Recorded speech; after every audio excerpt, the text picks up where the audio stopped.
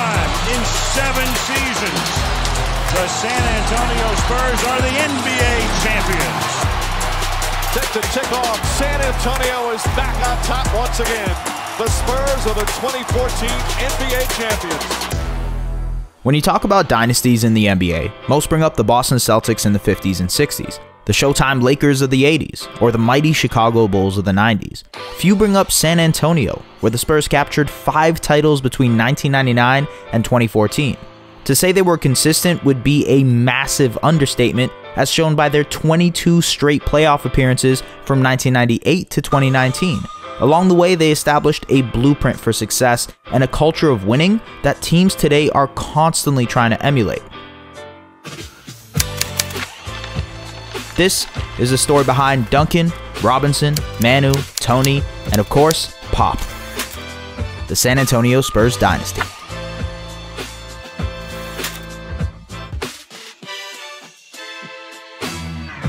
San Antonio has always been synonymous with winning. Since the NBA and ABA merger in 1976, the Spurs have only missed the playoffs in 6 seasons, and each era of Spurs basketball has built on top of the other. From 76 to 85, George the Iceman Gervin led the Spurs to 2 conference finals trips before falling to the eventual champion Lakers. Just an FYI, the Lakers show up a lot in this story. After trading Gervin to the Bulls in the summer of '85, the Spurs had some difficult years, including posting losing records in consecutive seasons, which other franchises might view as routine, but it earned them the #1 overall pick in the 1987 draft, where they selected the Admiral David Robinson from the United States Naval Academy. The San Antonio Spurs select David Robinson from Navy. The Spurs then hired legendary Kansas coach Larry Brown in 1989, who brought along with him one of his assistant coaches from Kansas, a former captain in the U.S. Armed Forces, Greg Popovich. A new era of Spurs basketball was just around the corner. Robinson's tenure as the Lone Star in San Antonio was successful, but also frustrating. He unanimously won Rookie of the Year in 1990 and won MVP in 1995, but ultimately the Spurs never made the NBA Finals. There were many factors as to why Robinson's Spurs never reached the summit. Robinson's health was one of them, but they had yet to establish their now trademark cultural consistency, changing coaches 4 times between 1990 and 1996. Ownership also changed hands in 1993. That all changed when Popovich, then the acting GM, appointed himself head coach just 18 games into the 96-97 season, a move that was scrutinized by the media, who thought Pop's ego was taking over, and he didn't exactly knock it out of the park. Robinson had suffered a back injury in preseason, which kept him out for a month, only for him to return for 6 games before breaking his foot and being ruled out for the rest of the season. The Spurs finished 20-62, the worst record in franchise history. But just like in 1987, when the Spurs found some luck in the lottery, The San Antonio Spurs will pick first in the 1987 NBA draft. they would do the same in 1997, and this time, it would change the franchise forever. The San Antonio Spurs select Tim Duncan from Wake Forest University. Landing the #1 overall pick in the 97 draft, the Spurs selected Wake Forest product and consensus All-American Tim Duncan. Popovich knew what the Spurs had while watching Duncan in Summer League, saying, "If I try to coach this guy, the only thing I can do is screw him up." Side note, Duncan was seriously considering pursuing swimming instead of basketball at some point, so there's an alternate universe where the big fundamental became the next Michael Phelps instead of the greatest power forward of all time. Anyways, Duncan was as good as advertised. He won Rookie of the Year, averaging 21 points and 11 rebounds alongside Robinson, and the two became known as the Twin Towers. In the 99 lockout-shortened season, the Spurs, led by the 2 towering big men, won an NBA best 37 games. The team was just as dominant in the Western Conference playoffs, steamrolling through teams and giving us one of the craziest game winners of all time to advance to the franchise's first NBA Finals. Into Sean Elliott. He fires the 3 and hits it! His 6th of the game! What a shot! Bob, it looked like he was going to step out of bounds! To no one's surprise, the Spurs demolished the 8th-seeded New York Knicks in 5 games to earn the franchise's first NBA championship, with the second-year player Duncan winning Finals MVP. You'd think that would be cause for some serious celebration afterwards, right? Nope. The Spurs spent the plane ride back to San Antonio playing StarCraft on their laptops. A knee injury to Duncan at the tail end of the 99-2000 season prevented the Spurs from repeating, which was a missed opportunity because in the coming years, they'd butt heads with another brewing dynasty. Remember when I said the Lakers would be a big part of the story? Well, this is where the rivalry begins. While Duncan was earning his reputation as one of the game's best big men, there was another towering force, an immovable object who just won his first championship, Shaquille O'Neal. O'Neal and Robinson had their own rivalry, airing grievances in the media. The two had battled it out for the 1994 scoring title before Robinson sealed the award with a 71-point showing on the last day of the season. But by 2000, Robinson was inching closer to the end of his career, leaving the door open for Duncan to take on the task of playing Shaq's nemesis. Duncan and Shaq represented two very different sides of basketball culture. Shaq was flashy, braggadocious, he rapped, he starred in movies. Whereas Duncan dressed like this and didn't really care for the noise or outside attention. Most may not recall that Duncan was potentially going to leave the Spurs in the summer of 2000 to sign with Shaq's former team, the Orlando Magic, but ended up re-signing with the Spurs because Magic head coach Doc Rivers wouldn't let players' families onto the team playing. Someone in Tim's entourage, I'll just leave it that way, asked Doc, can significant others travel on the plane? And Doc said no. Are you going to make it through the rest of the show, Tracy? You're gonna... I really don't like it. Shaq and Duncan's on-court duels turned out to be somewhat lopsided to start. In 2001, it was Shaq who swept Duncan and the Spurs on the way to back-to-back titles for the Lakers. In 2002, Duncan won his first MVP trophy during the regular season, but Shaq bested Duncan again, this time in 5 games, despite Duncan scoring 34 points and grabbing 24 rebounds in Game 5. In that summer, the Spurs front office, led by GM R.C. Buford, went to work to ensure that they would be ready for the next Lakers-Spurs battle. They signed Steven Jackson and traded for Steve Kerr again to add even more shooting to a team that already had Bruce Bowen and Steve Smith. And more importantly, 2 of their young prospects began to bloom. Second-year French star Tony Parker, who was drafted in 2001, assumed the role of starting point guard. Alongside him in the backcourt, 57th overall pick in the 1999 draft, Manu Ginobili finally made his way to the NBA after spending the previous 3 seasons playing professionally in Italy. The Spurs won 60 games in the 2002-2003 season with that revamped roster, owning the best record in the West. Duncan took home his second straight MVP trophy, and Popovich won his first Coach of the Year award. The Spurs slayed their playoff demons, defeating the Lakers in 6 games in the West semis, with Duncan out-dueling Shaq with 37 points, 16 rebounds, and 2 blocks in Game 6. In their second NBA Finals in 5 seasons, they defeated Jason Kidd's New Jersey Nets in 6 games to win their second NBA title. Duncan once again took home Finals MVP with a ridiculous stat line of 24 points, 17 rebounds, 5 assists, and 5 blocks per game. With Duncan, Ginobili, and Parker now leading the charge, it was time to say goodbye to the Admiral.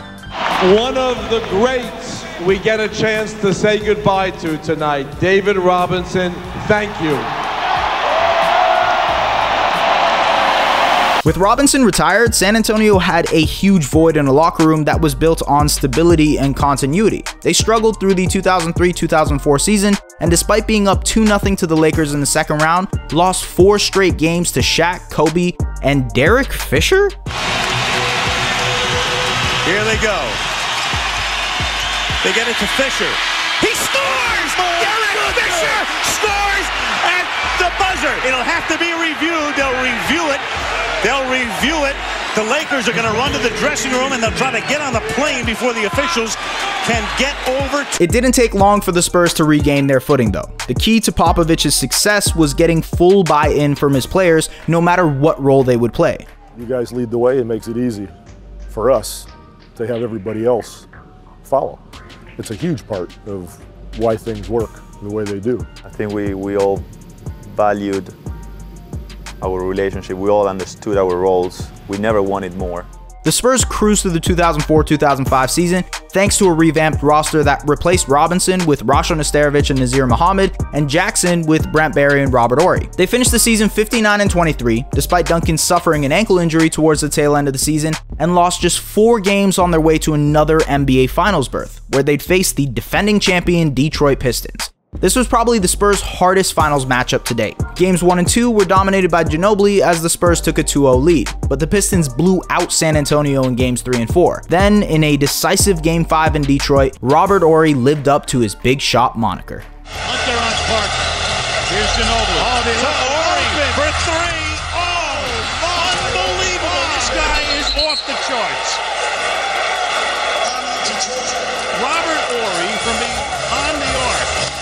Despite losing in Game 6, the Spurs managed to close out the series in 7 games and win their 3rd title in 7 years. Duncan was once again named Finals MVP, becoming just the 4th player in NBA history to win the award 3 times. The 05-06 season saw the Spurs come out the gate flying, winning 16 of their first 19 games and finishing the season with a franchise-best 63 wins, but they lost to the Mavericks in a well-fought 7-game series in the West Semis. The very next year, the playoffs would provide them arguably their biggest test. While the Spurs' continuity and consistency kept them in contention year in, year out, nobody was prepared for the seismic change the 06-07 Phoenix Suns, led by Steve Nash and coach Mike D'Antoni, were about to unleash with their 7 seconds or less offense. It was the antithesis of the Spurs' slow-paced, half-court style offense, which made for an epic clash of contrasting styles. The Spurs and Suns ultimately clashed in round 2 of the playoffs, where controversy ensued. Nash being chased, and they had a sent Nash flying, and Bell goes at Horry. Nash got up. He wants to go at Horry. The Suns did not appreciate the foul. The incident resulted in Horry being suspended for 2 games, but Suns players Amari Stoudemire and Boris Diaw were both handed controversial suspensions for a pivotal Game 5 for leaving the bench. The Spurs went on to win the series in 6 games, dismantle the Utah Jazz in the conference finals in 5 games, and sweep LeBron James' Cleveland Cavaliers in the NBA Finals. This time, it wasn't Duncan who took home Finals MVP. It was the Spurs' all-star point guard who became the first European-born player to win the award, averaging 25 points, 5 rebounds, and 3 assists on better than 56% shooting from the field. And just like that, the Spurs had won 4 NBA titles in the span of 8 seasons. But they were all getting older. How much longer could they sustainably win? By 2008, the Spurs core had begun to show signs of aging. Don't get me wrong, they were still winning often in the regular season. They even won 61 games in the 2010-2011 season, but an injury to Ginobili in the final game of the season contributed to a first-round playoff exit at the hand of the 8th-seeded Grizzlies. For as good as the Spurs trio was, Ginobili and Duncan, who were now in their 30s, couldn't handle the loads they once could. The supporting cast was also past their prime. Horry, Barry, Bowen, and Finley were all in their late 30s. A youth movement was necessary for San Antonio, and Buford went to work. Popovich began giving more minutes to young talents like Danny Green, Gary Neal, and Tiago Splitter. They also added Diaw and rookie Patty Mills to the mix as well. And in the summer of 2011, the Spurs made one of the shrewdest trades in league history, though there's no way they could have known how good it would ultimately turn out. George Hill was traded to the Pacers for the 15th overall pick in the 2011 draft, which became Kawhi Leonard. The Indiana Pacers select Kawhi Leonard from San Diego State University.